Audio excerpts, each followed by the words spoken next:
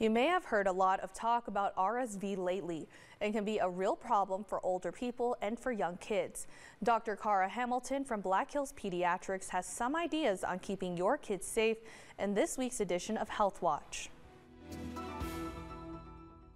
RSV, or respiratory syncytial virus, is just another cold for many of us, but for young children it can be especially troublesome. It can cause a lot of congestion and even breathing problems, but really most children by the age of 2 have experienced an RSV infection. It is responsible for tens of thousands of hospitalizations in children under the age of 5 and even a few hundred deaths every year in that age range. And so it can be good if we do our best to try to prevent this. Of course, there's the typical methods of washing hands frequently and staying home when you're sick, keeping your child home from daycare when they're sick to reduce the spread of illness. But there's actually a new way to prevent RSV. There's a vaccine for it.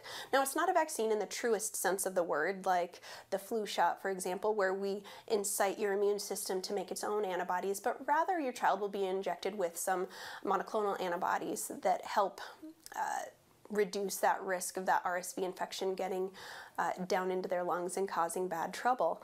The good news is this type of vaccine does not typically cause too much for side effects since we're not really revving up the immune system. And it is not altogether new technology either. This is something very similar to what's been used for more sickly children for several years now. Any child under the age of 8 months could get this vaccine, and certain children under the age of 20 months could qualify for it if their health conditions allow.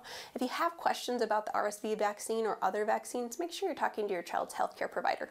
This is Dr. Cara Hamilton at Black Hills Pediatrics with your Health Watch.